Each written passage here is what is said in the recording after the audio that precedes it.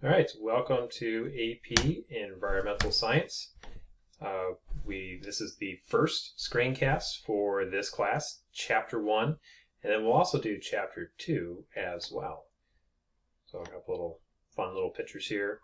Probably seen them a few times before. Let me change over so I can get the little laser pointer guy going. All right, so first chapter in here is environmental problems, their causes, and sustainability. So these first couple of chapters are a little more general, but we will hit on some main terms. Of course, as we're always going through these chapters, will be some main focus things we'll look at. Something that's pretty glaring, and I've been doing this class for about 10 years now, and the way we would always talk about environmental science is something to be concerned about, and there's potential problems out there.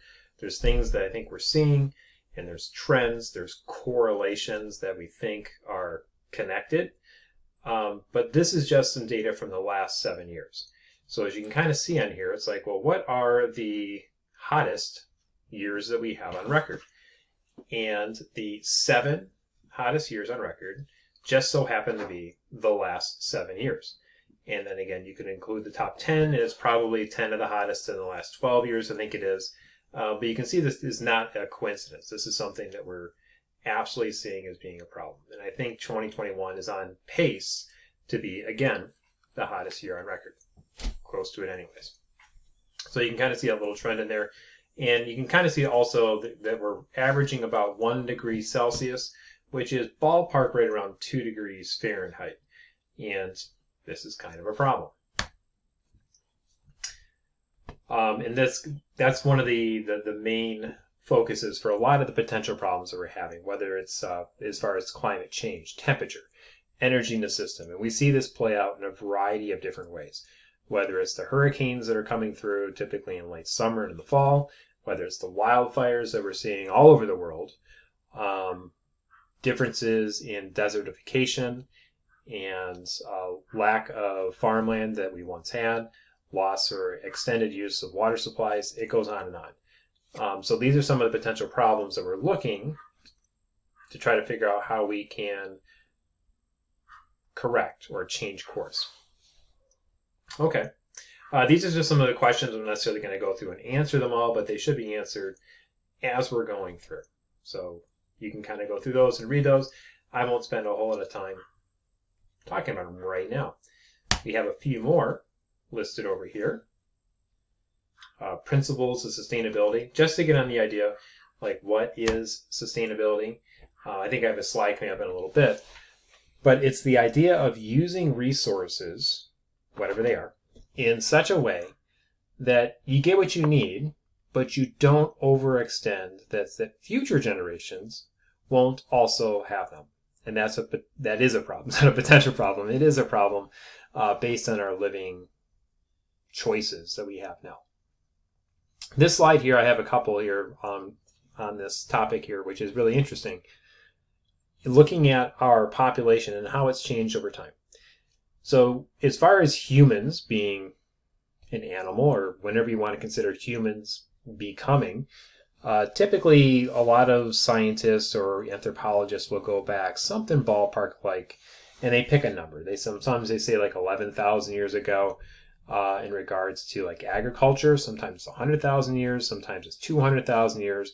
It depends when you want to start calling humans humans.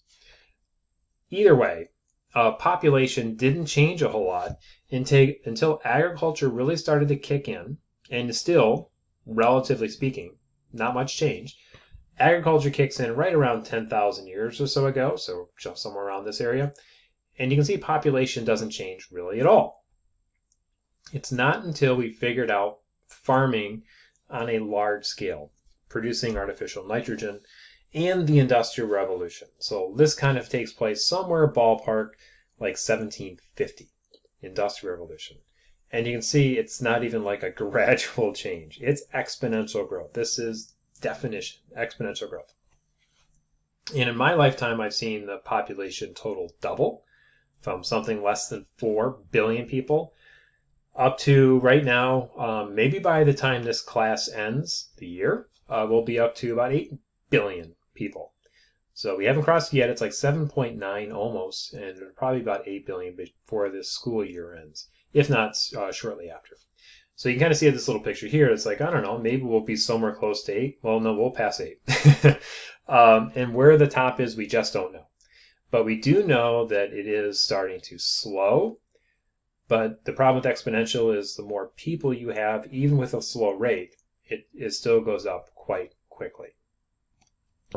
Looking at some of the changes, again, historically, you can kind of see on here, looking at these various ages that we kind of point to and say, yeah, that was probably in that period. And you can look at the huge time differences we have here in the thousands of years. A lot of times we don't typically think that far back. But if you look at like the Egyptian civilizations and everything in through there, we do have records of some of these things. But really, population doesn't change until, like I said, about 1750 or so. And then it's just off the charts, phenomenal. All right.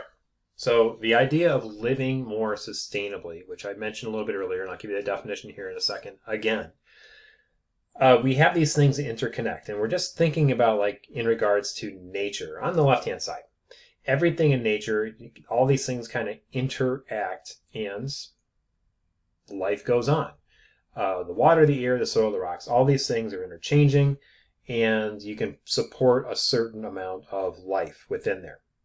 Now, if you kind of bring humans into the conversation, on the right-hand side, you have these different worldviews and ethics and how that plays into population size and economics. And again, these aren't just one to the other. They're all over the place. All these things interact together. And with all of that, then you have the interaction going back and forth with the actual world supply of resources. And they interact. And we're looking at, okay, well, how can we do this in a sustainable way? Okay. So environmental science, the class that we are in, a lot of times people think it's just kind of like ecology. It's sort of like ecology. Yes and no. It does incorporate ecology. And I have a slide come up here in a second that'll get into a little more detail. So part of it is understanding how nature works, these different cycles. That kind of goes into ecology. Just to mention what ecology is again, that is how organisms interact with each other and things in their community, other communities within their community, populations, but then also how they interact with the non-living things, the biotic versus the abiotic, how these different layers will interact with each other. Now, this is where it gets kind of interesting, is again, we have, when we think about humans, bring us into the conversation, how the environment affects us. And so, for example, right now, we're starting to see the environment affect us in negative ways. So, for example, as I'm recording this, we just had a hurricane come through yesterday or 2 days ago, and that's nature affecting us. So kind of going back and forth. That word I put in parentheses, the anthropogenic, that's like a little vocab word. And that is how some of these environmental effects are caused, or how we are causing some of these environmental effects, us changing the environment. And just that last little point there, how can we live more sustainably? I'll get it out. All right, so this is a really good slide I threw in here. It goes into the idea of how environmental science is different from ecology. So notice at the very top, ecology is part of environmental science, so it's an umbrella. But what makes it kind of cool and interesting, environmental studies is an idea, but I kind of use the umbrella science in there. So you have all of the sciences, maybe sometimes what they call them is like the hard sciences or the physical, biological sciences. All the ones you can kind of see on there, the chemistry, the bio. You've done all these classes, and of course they're all fantastic. But we're incorporating all of those into environmental science. Now, what also makes this class interesting is it does have that studies component to it, because it's broader than just the sciences, because the reason we do some of the things that we do is because of those items on the left-hand side, some of those social sciences. So having law and ethics and politics and economic conditions. A lot of times when decisions are made, it's usually an environmental choice versus an economic choice. And these are the kind of conversations that we debate back and forth. Okay, this is a pretty good place to stop. I try to keep these videos to about 10 minutes. Most people can sit through a 10-minute video. And I'll call this the end of Lecture 1.